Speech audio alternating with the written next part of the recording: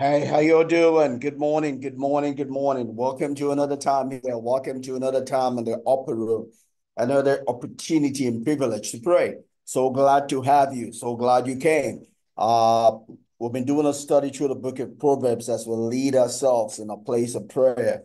And we're presently in Proverbs chapter 6. We're in verse 14 of Proverbs chapter 6. And verse 14 reads, uh it says perversity is in his heart, talking about the wicked man, the corrupt man, the fallen man, the old man, our lower nature. It says perversity is in his heart. He devises evil continually. He sows discord. If we're sincere to ourselves, that's the way we feel. That's a default, our default. That's our default. That's a result of the fall. If you're sincere with yourself, that is the way your heart tends to push you. Let me help you. Jeremiah 17, verse 9 defines it even better. It says, the heart is deceitful above all things. The heart is deceitful above all things.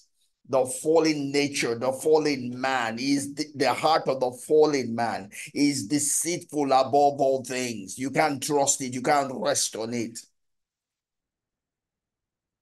The corrupted man, the perverse man, the heart of the perverse man, the twisted man, is deceitful above all things and desperately wicked. The word wicked is desperately twisted, desperately crooked, desperately out of form, out of shape. Who can know it? That is what we come to the cross with. That's what we come to Calvary with. So Romans chapter 12, verse 2 says that we should renew our mind. Our spirit is born again. That there is a mind, our mind has not changed because we got born again, did not erase the computer that we had. Our mind does not change. God does not do that part for us. God borns again our spirit. It is our job to redeem our soul. It is our job to renew our mind. It is our job to reprogram our mind. It's our job to reconfigure our mind. And then that word for the mind there is the word heart. Mind and heart are close, but they're not exactly the same, right? But in as far as what we're talking about here is concerned, that's where that is the place of their overlap. The mind, the heart, the corrupted mind of a fallen person, the programming in his mind, the tendency, the default, the trajectory of the heart, the mind of the fallen person, fallen nature is desperately wicked. Is desperately wicked. It is deceitful. You rest on it that, oh, have arrived. He will take me home. No, he ain't going to take you home. He ain't going to take you home unless you work on it, unless you set it all right, unless you reconfigure it from the place it has fallen, except you reconfigure it to the figuring of the place you are wanting to go. Your future is not going to come by chance. It's going to come by choice. The future you want is going to come by choice. You'll have to do something. You'll have to program it, program your mind, program your heart to take you home, to take you to the place you want to go, to take you to the destined position, placing you want to go. If you don't do that, you will not take you home. The Bible says there's a way, that seemeth right unto man, but the end thereof is a way of death. If you depend on your corrupted mind that you have not walked on, it's not going to take you to the place of life. It might look like all is well, but all is not well. If you have not walked on the default setting of your heart, your mind, all is not well. So the Bible says in Romans chapter 12, verse 2, it says, we should renew our mind. Don't leave your mind at the disposition of the stories, of the corruption, of the debt you have carried, that has come upon you as a part of your passage of time. Reconfigure your beliefs, reconfigure your story. Let it align with the word of God. Let it align with the word of God. The word of God is the sure programming that will take you home. It is our letter from a far place. It is our letter from home. It is our compass to take us home. Let's talk more about that. Let's pray. Pray. We continue with the study through Proverbs 6, right?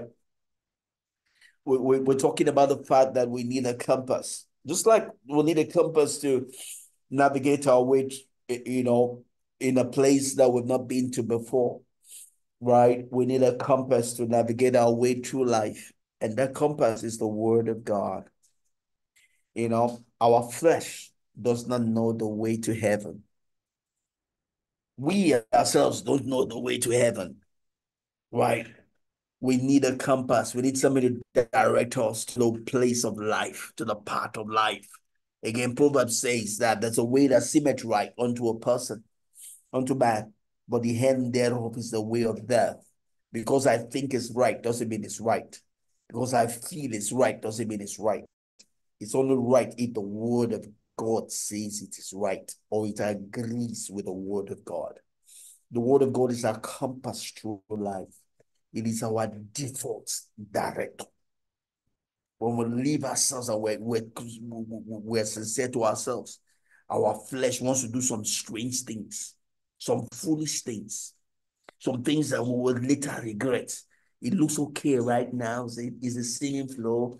It just feels all right. It's going to make me feel good.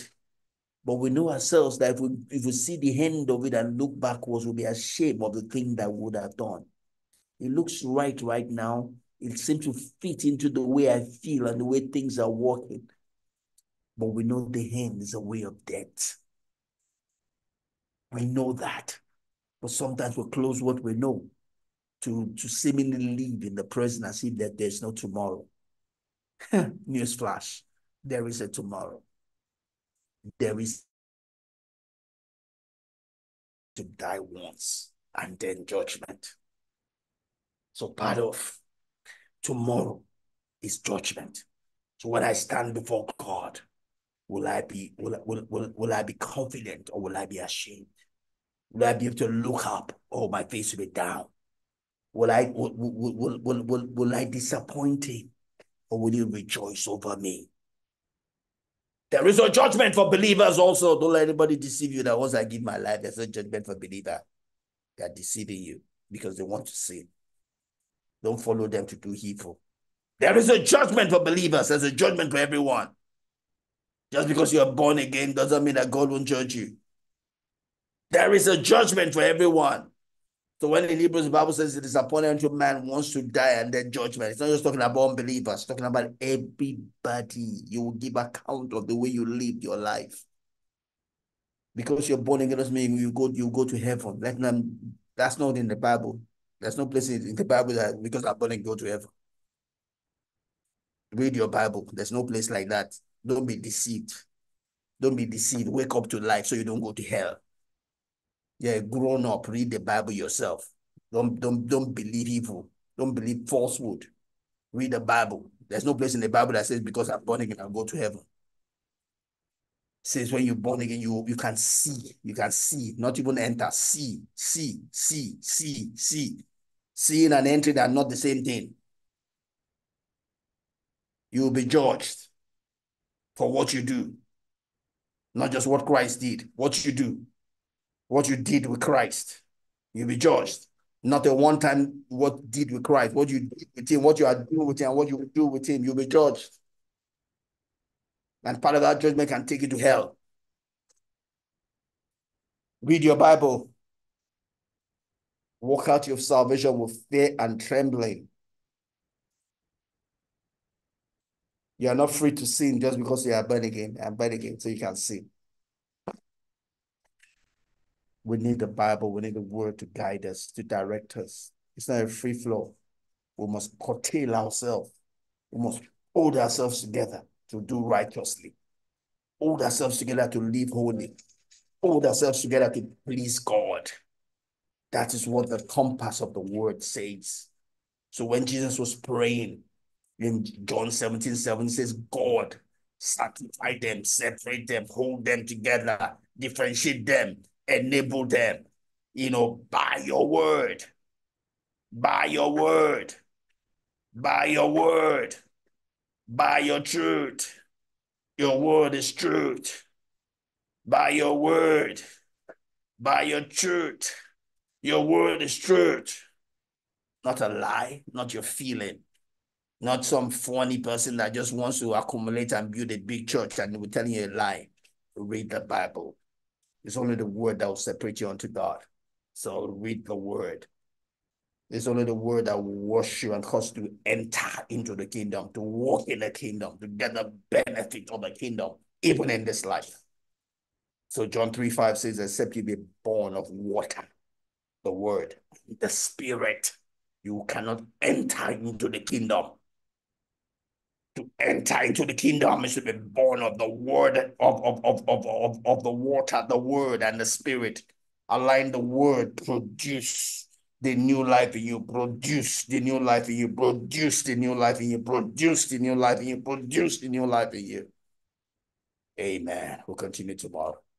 God bless you. Have a great remaining of the day. Shalom.